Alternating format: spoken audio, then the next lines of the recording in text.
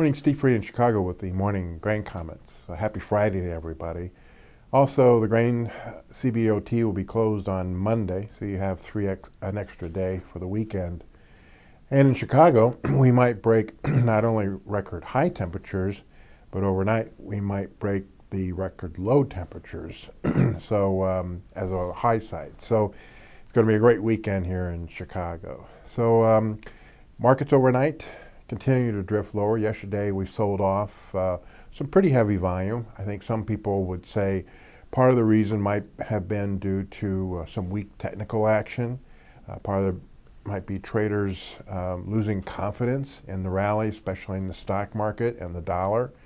And part of it might have to do with some rains that are forecasted to move across the Midwest early next week, and that should improve conditions going into the planting season.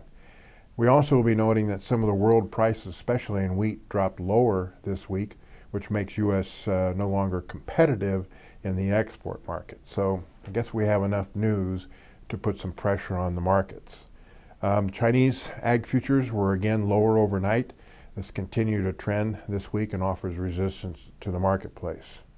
We also, in the past week, we've seen wheat prices drop anywhere from 6 cents in Chicago, corn down 4, beans down 24 cents, meal is down $2, and oil's dropped a total of 165 points this week.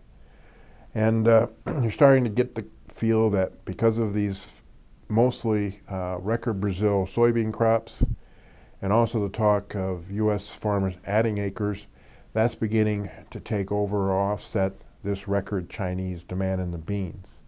Competition for U.S. exports and the forecast of the rain next week could be offering resistance to corn at some pretty important levels that farmers this past week decided to sell cash.